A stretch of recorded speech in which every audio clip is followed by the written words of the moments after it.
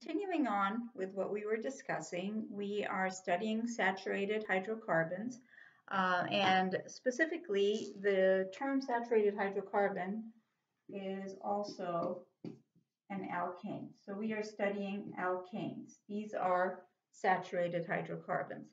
The general formula for an alkane is CnH2n plus 2.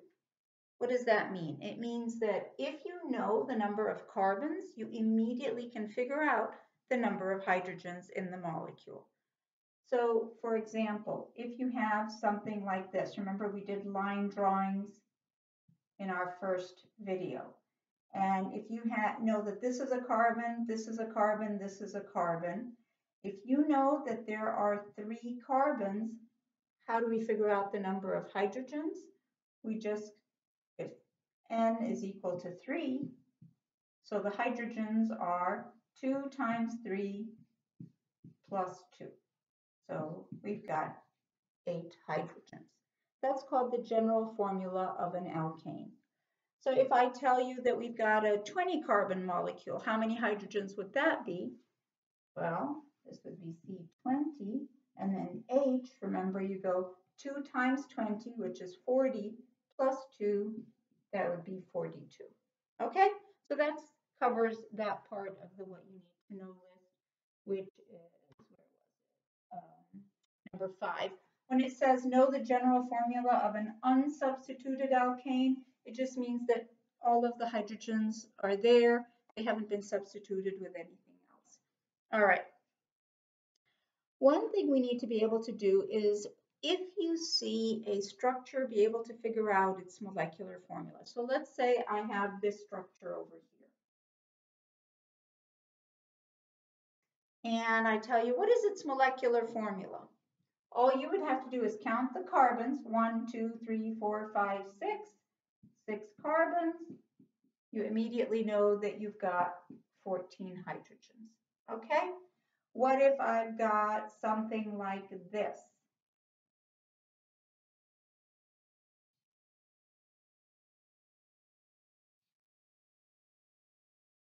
Let's count them. So this is a carbon, carbon, carbon, carbon, carbon, carbon, carbon, carbon. Can you see that? And we know because carbon's got 4 bonds that this will be 3 hydrogens, 2 hydrogens, 3 hydrogens, 1 hydrogen, because this already has 3 bonds, so just 1 hydrogen, 3 hydrogens, 2, and 3. But rather than sit and count all the hydrogens, just focus on the carbons. How many carbons do you have? 1, 2, 3, 4, 5, 6, 7, 8. So if you have 8 carbons, how many hydrogens would that be? Then obviously it's going to be 8 times 2, which is 16, plus 2 is 18. Okay? So creating the molecular formula from a line drawing or from an expanded drawing or from a condensed drawing should be pretty straightforward. That takes us into the concept of isomers. Okay, number 4 on our list says be able to recognize alkanes that are isomers or identical. Okay, let me first define the term isomer. Isomers are molecules that have the same molecular formula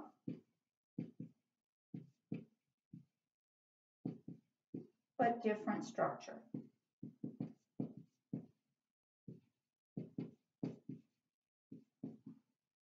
All right, so you got to know what an isomer is. Same exact molecular formula, just a very different structure. What do we mean by that? Let's find out. Okay, so let's say I've got this molecule over here.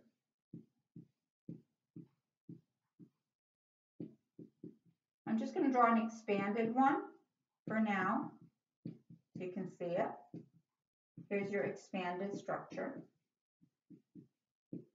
And then I'm going to draw this one over here.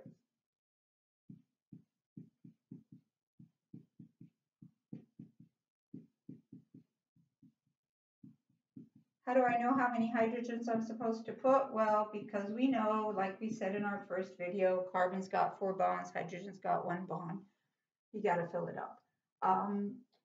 Okay, so if you do this, you notice that you've got 4 carbons.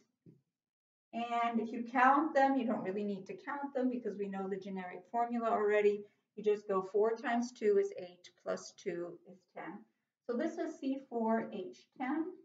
This one over here is C4H10. They have the exact same molecular formula, but you can see that they don't look exactly the same. This is where you guys need to invest in some highlighters. I'm going to use this red marker over here. And what I want you to do is put it at the end of your molecule. So just highlight right through it without picking up your pen. So you can go 4 in a row here, but for this one, you can only go 3 in a row. Can you see that? This is 4 in a row, this is 3 in a row. And then this over here would be considered a branch, something coming off of the main stretch here.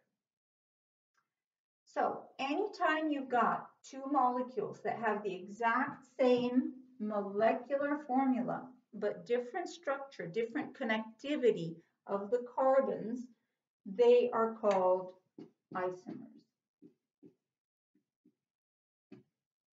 All right. Now, let's take a look at one other one. So we know that these 2 are isomers. What if I draw this over here? What if I draw it like this? Okay. So when you look at the board here, they don't look alike. They look like 2 different molecules, don't they? However, if you get that highlighter, remember we said, so long as you don't pick it up, it's all one line here. So we're going to put it over here, and you notice that you don't have to pick it up so that you can cover all 4 of them. There is something in organic that says there is free rotation about the carbon-carbon single bond, free rotation. I'll get some molecular models to show you all this, but right now I just want to tell you that there's free rotation. So it could go up, it could go down. As long as I'm not breaking a bond or anything, this is all in one straight line. So I could represent it looking like this, I could represent it like this, I could do something like this. See? This is all 4 in a row. 4 in a row, 4 in a row, 4 in a row. These are not isomers. These would be considered identical. Okay?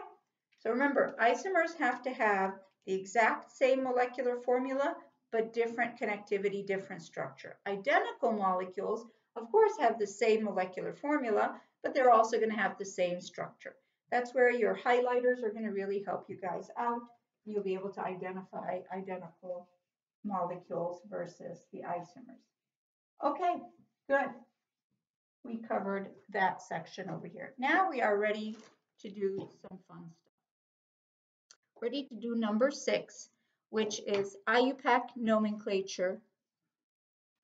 Let's get started on that, and I think maybe we'll do that as our next video. Okay?